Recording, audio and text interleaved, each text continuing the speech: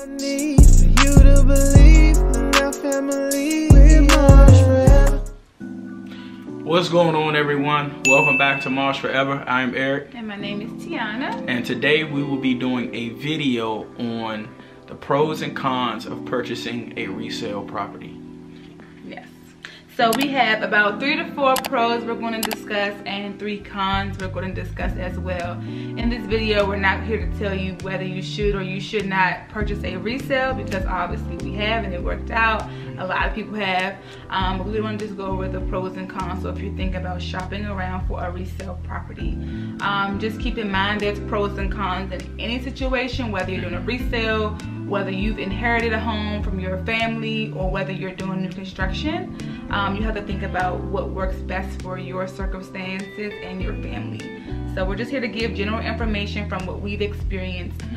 So take it just as that, just our opinions. You ready? Yes. Alright, so I'm gonna start with the first pro. The first pro is when purchasing a resale property, the house, as well as the community, they're both already established. Mm-hmm. So when you walk into the house, everything is final. You can determine whether or not you like it, whether you don't like it. And if you don't like it, you can always go somewhere else, find something you're looking for. Even when it comes to the community is already established. The community is, going to have a certain number of housing, certain amenities like community centers or basketball courts, playgrounds, or pools, everything of that sort. You can also investigate the area. You can check the crime in the area. You can call your local police station, ask them, ask them about the area, what it's going to be like, any crime trends. I use 2 apps, Nextdoor as well as the Ring doorbell, and I get updates on literally everything that happens, not just in my neighborhood, but in the neighborhoods nearby. So the first con we wrote down was that it's a relatively quick decision, especially in this market. Once you see a house, you have to put in an offer. You don't really have time to think about it, to meditate on it, and really think if it's the decision for you, because while you're thinking about it, somebody else who saw it yesterday thought about it and already put their offer in. And so for us, when we came and saw this house, this was the second house we saw, and then we instantly knew this was it and went back to the office and wrote in our offer.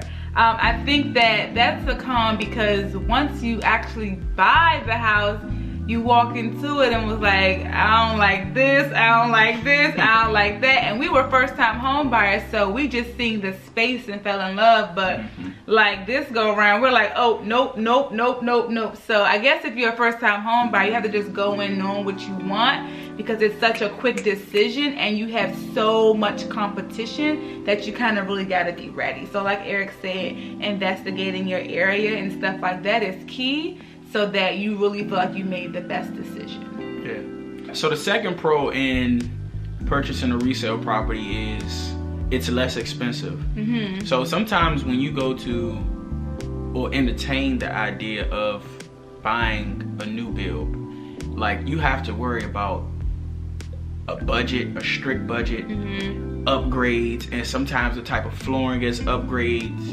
the appliances is an upgrade, certain structures with the walls, the ceiling, even the porch.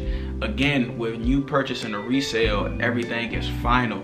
So you don't have to worry about different customizations and all of these different fees and the headache that is associated with that. So yeah, it's less expensive. Right. So yeah.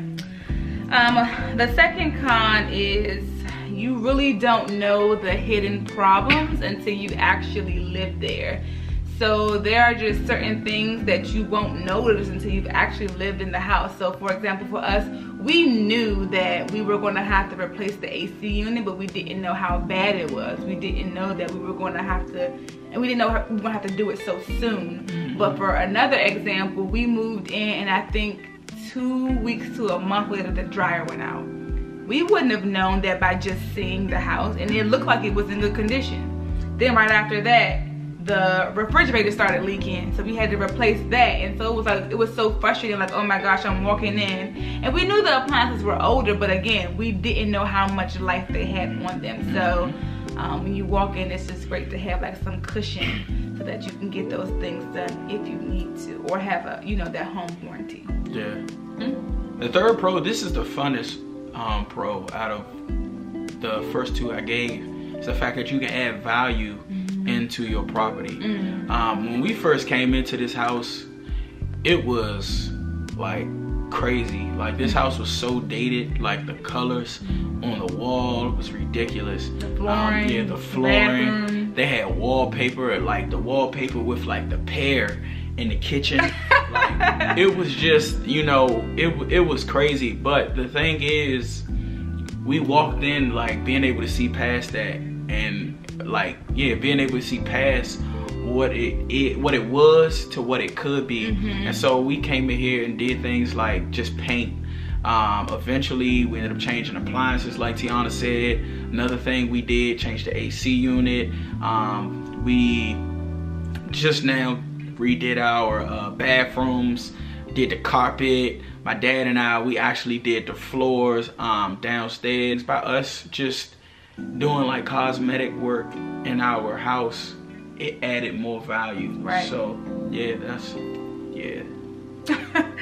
The final con would be the pressure to just walk into your house and want to change things immediately. So like I said, when you first move into a house, sometimes you get that buyer's remorse. Like, I shouldn't have got this house. There's so many things to do. Like, I really hated the appliances. Like, I hated the white appliances. I hated the cabinets. I hated the carpet. I hated everything. And so when I hated the wallpaper. I didn't realize how much wallpaper this house had. Like, almost every single room, even the bedrooms, had wallpaper. And so when we came in, the very first thing we did was paint everything. And the rooms that we didn't paint, we just kept the doors closed. I didn't want to look at it at all. But that was the very first thing we had to do, because that changed the whole look of our house. And I just felt like I don't want anyone coming to my house until this is painted, or this looks like this, or this looks like that. So yeah, we do have like a bonus pro if you want to talk about that one. The bonus pro.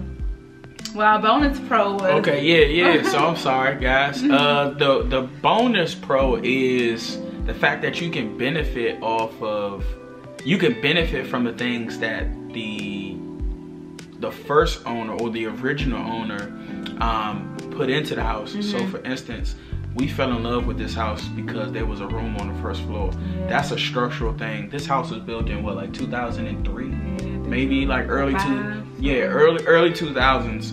And so, you know, I'm sure again, when this was once a new build, so going into it, you know, that person had to, you know, pay certain prices to add, you know, extra room on the first floor, or even a full bathroom on the first floor. You know, it definitely was an upgrade because of the dual door situation. And I feel like we've been in someone's house or our neighbors who has that, but it's just a study. It's not a full.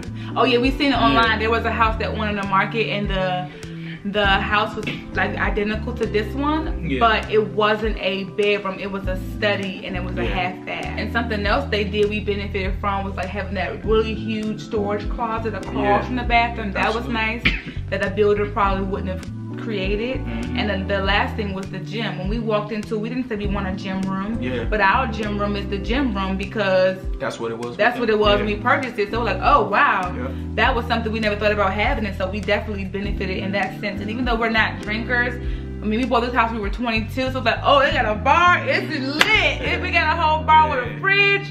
So it was like really like a selling point to us. Like we didn't go and say we have to have a house with a bar. But the fact that it was here, we was like, let's go. Like we want this house. We got a gym and a bar in the basement and a pool table too. Pool table. Another thing, the sprinklers. Like sprinkler system, that's the one thing I'm gonna miss about this house. Like because sprinkler system, it costs like a pretty penny to get it installed. Underground sprinklers underground sprinklers, so the fact that that was already done, only thing I had to do was get a plumber out here, hook up the pipe, and then to winterize it and you set the know, time, yeah, set the time and all of that.